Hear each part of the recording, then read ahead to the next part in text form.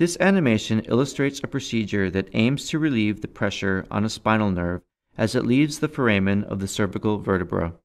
This is usually caused by a herniated disc putting pressure on the nerve, or the development of bone spurs causes narrowing of the foramen transmitting the nerve, which causes pain, weakness, or numbness. A small incision is made along the skin of the back of the neck. Once the muscles are moved aside and the surrounding tissues are parted, a small portion of the lamina and facet joint are removed using a burr and wronger.